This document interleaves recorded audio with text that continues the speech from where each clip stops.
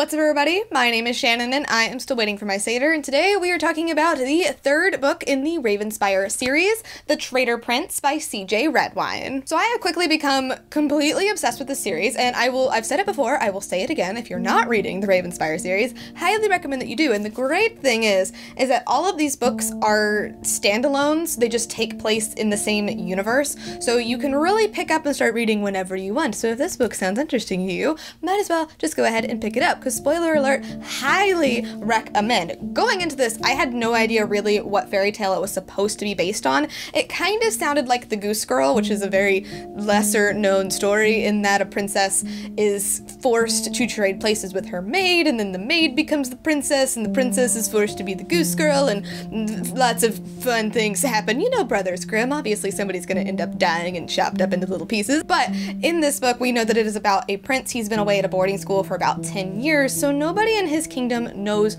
what he looks like. But Prince Javan is very much like, I have to be the best at all costs. Like, I have to be the best. I have to be the top of my class. He's doing this for his mother, and he is very eager to return home to his people to start fulfilling his duties and being the prince that he is supposed to be.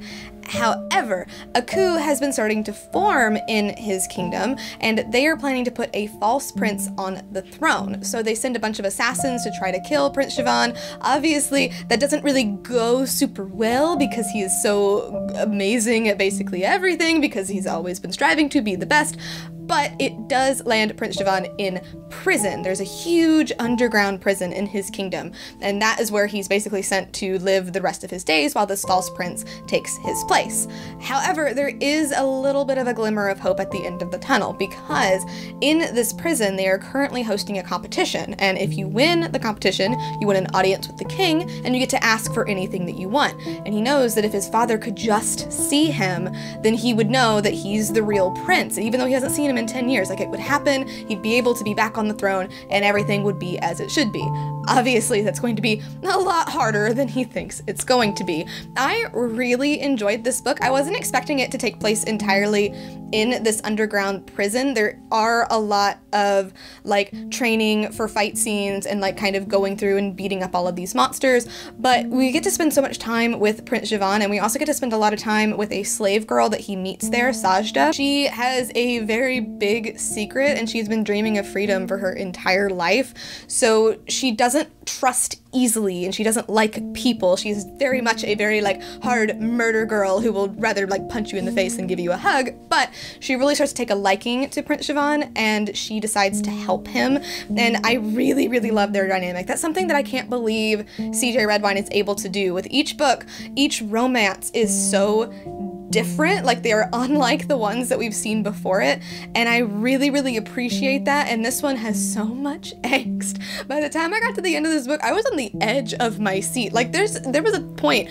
where we had like literally just like pages left, like less than 20 pages, and I still wasn't sure how it was going to end. I couldn't stop. I was like, oh my god, is this gonna be okay? I think it's gonna end badly. I don't know what's gonna happen here. And it was great, and I love it, and I really appreciate CJ Redwine for just taking my heart and just like shoving it in a blender full of glass. It's great. I highly recommend it. What I also loved about this book is that we do get to spend some time in the head of the false prince, and he is a really messed up dude, and he is definitely done being a pawn in other people's games, and you really see just how capable he is to pull all this off. So as things start happening and things start changing, being able to be inside his head and inside Prince Javan's head and just seeing how both of them change and how both of them kind of are willing to do anything to survive, you really do see how similar they are, which is really scary, because like the false prince is a really scary dude, but it's really cool to see. I absolutely love it. Like I said, you can read these books pretty much in any order that you like. This one, it is revealed that it takes place about 2 years after the events of the Shadow Queen. We do have another little like Easter egg for Queen Lorelai. We do have an Easter egg getting to meet Princess Ari, and I have learned that one of the characters that we meet in this book, he doesn't play a major part or anything, but he's going to be a major player in the next book in the series. So that's how they're all connected. It's just kind of little Easter eggs. They all take place in the same world, but you can really read these in any order that you like, and I really appreciate that. I really appreciate how self-contained that they are, because you feel like you go on a complete journey with each character, and to have it be like, oh, but we're gonna have more of them later. Like, I'd love to see more of each of these characters, especially Javan and Sajda, because they end on a very interesting note. As much as I would love to see that, I really like that their stories feel complete, and it feels like the book is closed and you can put it up on the shelf and you can kind of revisit it just whenever you like.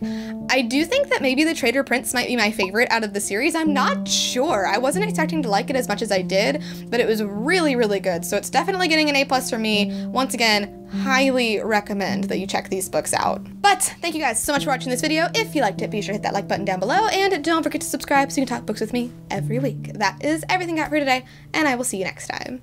Bye!